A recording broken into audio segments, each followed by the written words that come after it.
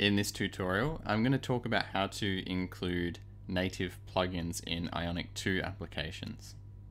Our native plugin allows us to access native functionality on a device, functionality that's typically not available directly through the browser, which is where our application lives.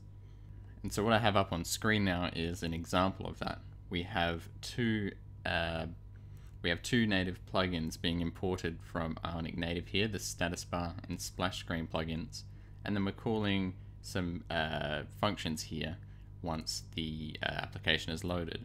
So we're calling statusbar.styleDefault to style the status bar on the device, and we're also making a call to hide the splash screen. So both of these things are specific to a native device. It's not something that's available through the browser. So the status bar is the bar at the top that has the battery indicator and things like that, and this plugin allows us to style that.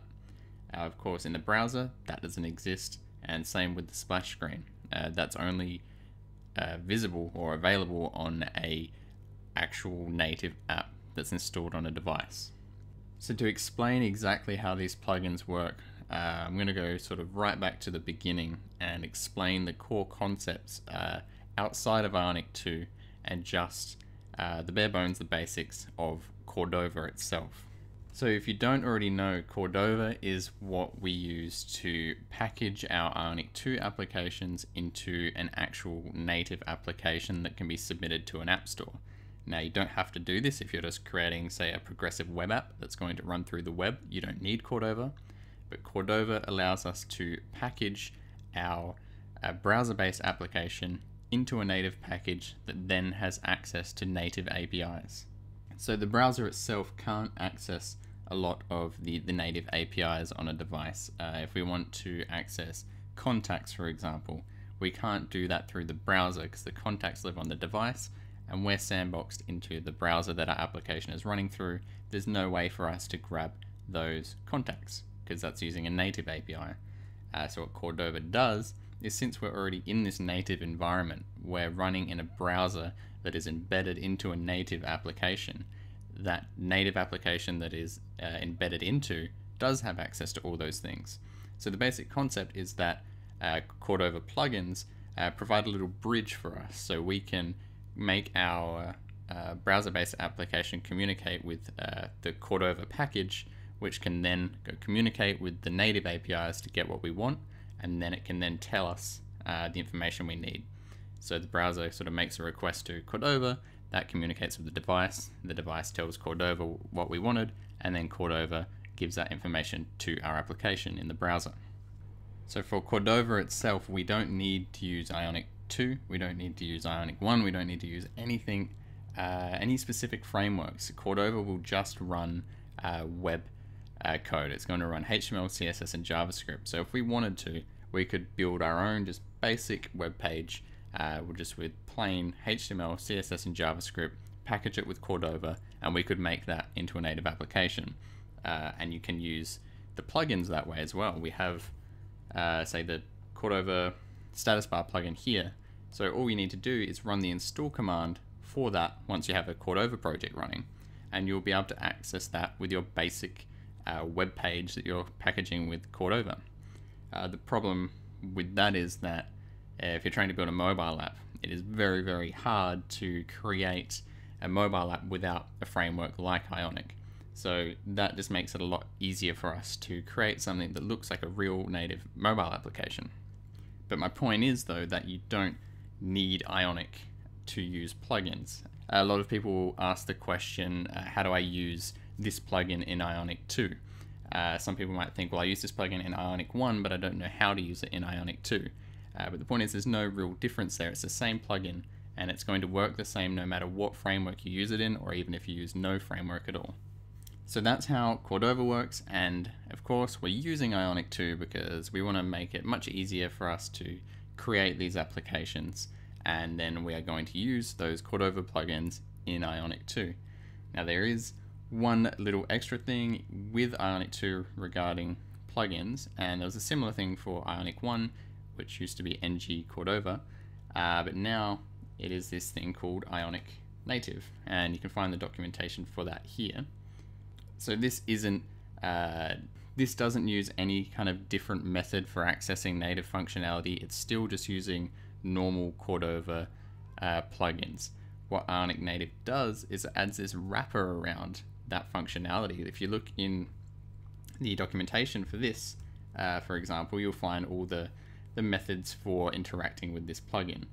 And the status bar plugin is quite simple, so it's probably not the best example here, but a lot of Cordova plugins work with, they usually provide some global object, and they provide some functions on that, which use things like callbacks, typically callback functions, and it's a bit messy to work with in the structure of an Ionic 2 application.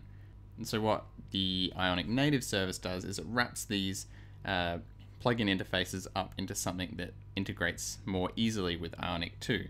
So rather than using callback functions and global objects and stuff like that, we just have this plugin that we can import, like we import any of our pages, and then that handles all of the type issues for us. You may have run into an issue where you try to use some functionality and you get a TypeScript error saying it doesn't know what it is, it can't find the type, Google for example. So if you tried to use a lot of plugins in your Ionic 2 application without Ionic Native, it doesn't have the types installed. And so if you use a plugin through Ionic Native, you're not going to have to worry about running into issues with types. And as well as that, when you use a plugin through Ionic Native, it's going to return things like observables and promises and things that work better in the Ionic 2 environment. You can see here for the geolocation example they have here, we've got geolocation.watch position and then a subscribe. So this is returning an observable, and we're subscribing to that observable, which then reports the position. So this is a very Ionic 2 way of doing things. But if you were to use the normal geolocation plugin, so I've just got the documentation for that up now. So if we find the what we were working with, watch position, you can see this is the normal Cordova way to use the watch position function from the geolocation plugin.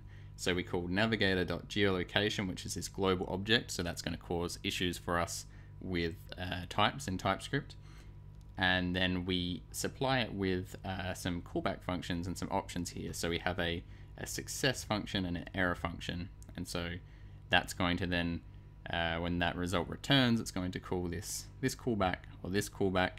And if you take a look just here, you can see how that might look.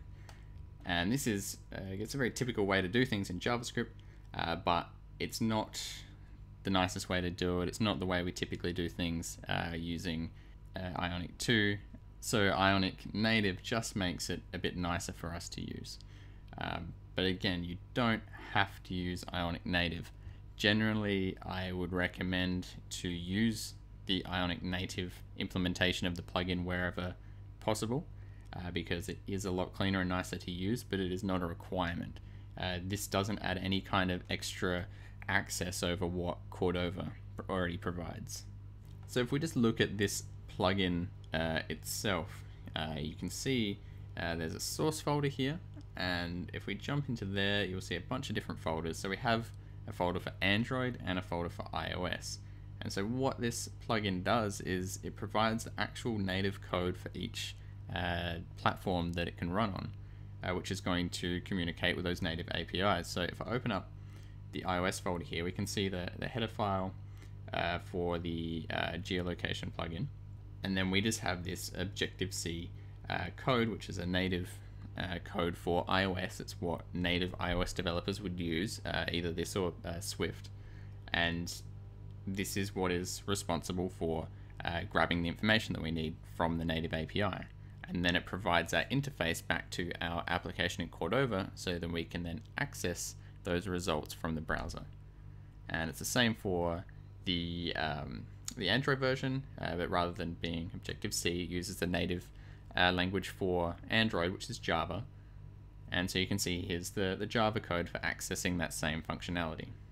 So it will provide the native functionality, the native code for each platform that it can run on, and then it's going to return that to us in this common through this common API that we can access through the browser. So it's not going to matter whether it's running on Android or iOS, we're just going to be able to use the same code in our application.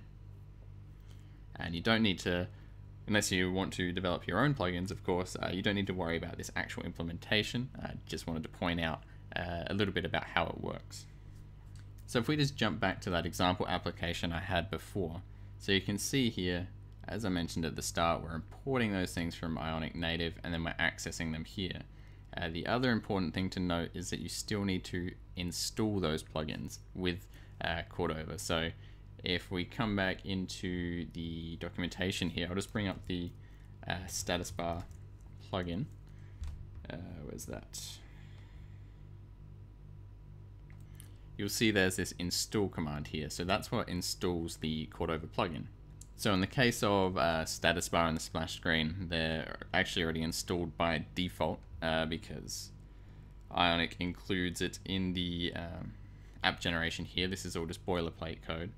But for other plugins you use, you'll need to make sure to run those install commands so you can access that functionality. So if I just serve that now, so you'll see in the console over here that we're getting a warning, which is another handy thing about Ionic Native, is that it does provide these nice warnings for us if things are wrong, as opposed to using the Cordova plugin directly, which is just going to create errors for us. But it says here, tried calling statusbar.style default, but Cordova is not available. Make sure to include cordova.js or run in a device/simulator. So as I mentioned at the start, this status bar, it's not available through the browser. It's a native thing, and most Cordova plugins access some kind of native functionality, which means you need to be running on a real device or on a simulator for it to work. So since I have the Cordova plugin installed and I'm trying to access the functionality here, if I was to instead run this on a real device, this code would work. But again, it's not going to work when I run it through the browser. Okay, so I hope this tutorial clarified exactly how a Cordova plugin actually works, the difference between using a plugin in Ionic 2 or using it in any other framework, or just using it with no framework, just directly through Cordova. The main point there is that it doesn't really matter. There's not any difference between using a Cordova plugin in Ionic 2 or any other framework.